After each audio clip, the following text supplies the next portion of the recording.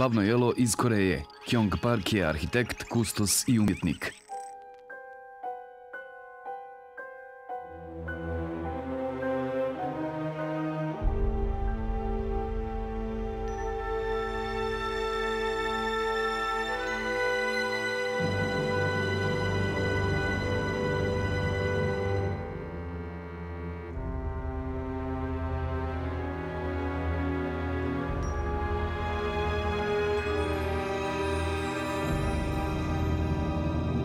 My name is Kyong Park, and I've been mostly traveling and living in ex-Yugoslavia at the moment, and trying to work with different people in this region. I started as an architect, and then I became a curator, and then now I'm an artist, and maybe I'll be something else tomorrow.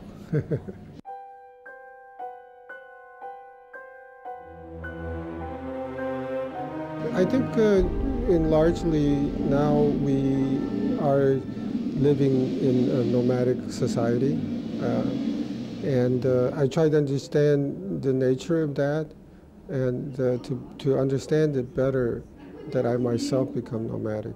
I suppose that I chose myself to be nomadic, feeling that I didn't really belong anywhere. And therefore that I could belong with those that who didn't feel they belonged anywhere either. Yeah, I started this journey first by going to Detroit from New York.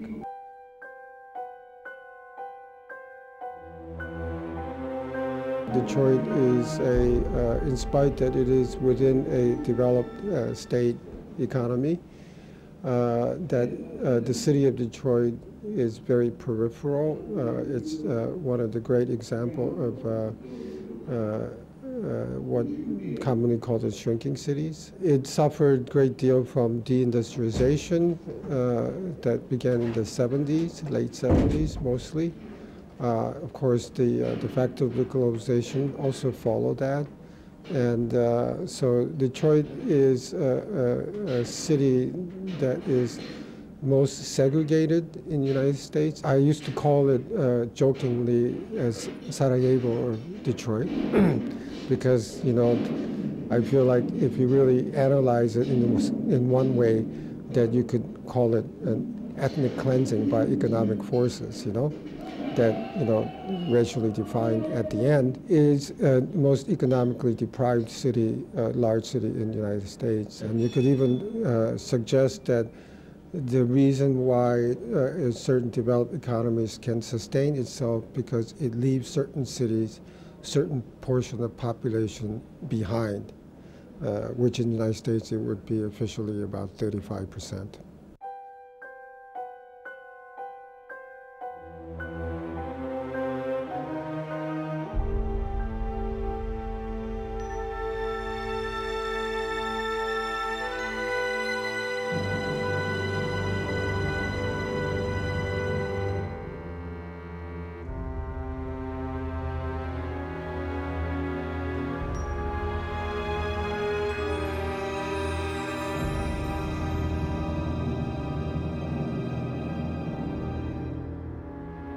I would have to say it's too early for me to say that I have any visions about future cities. In this process, we see it as a period of transition, a transition from a city that is largely was politically defined, becoming that is something more commercially defined.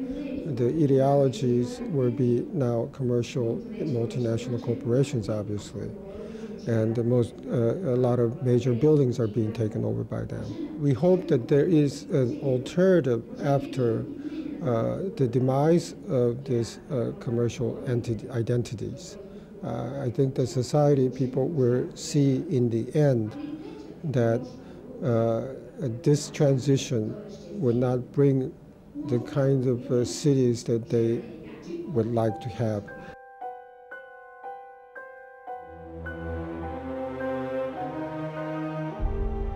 Balkanization, largely, I think it's a pretty effective theory against multinational globalization. But what interests me the most is that in this period of balkanization, there is tremendous empowerment to the people, in spite and maybe because of the difficult economic period that people encounter. Collapse of state and collapse of economy, hyperinflations, and let's say like Serbia, for example. People had to reinvent themselves, not expect to be reinvented by the state. And I think this self-reinvention, I think, is a really critical toolbox for building of the future city. I realized that this aspect of the positive balkanization is now fading and losing ground, just simply because of the people's desire to improve their quality of life, and that is being offered by economic agendas, particularly from the Western Europe. The lure of the EU, that all political parties, left to right, radicals to liberals, seems to all agree on this.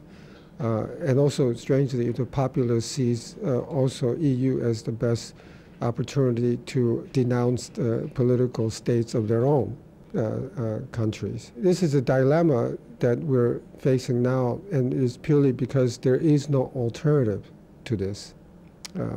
It's commonly known as EU is the only game in the town, right?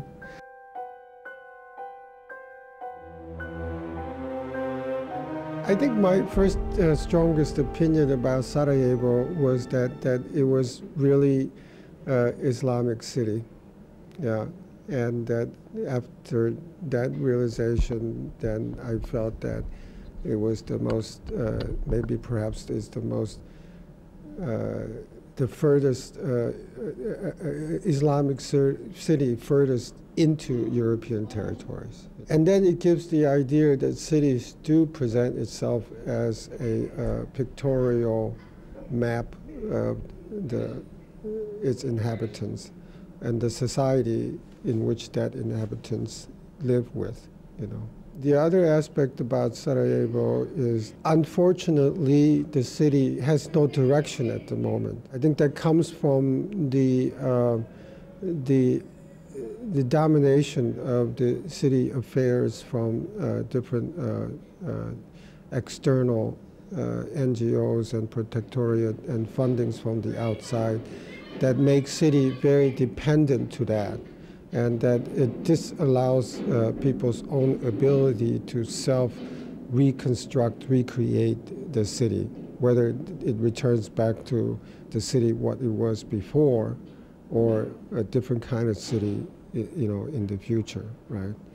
Remains to be seen. In some way, in strange, odd way, that the war that surrounded Sarajevo continues. This time, not by the soldiers on the hills, but by international interest and programs and funds that now is within the city itself, you know.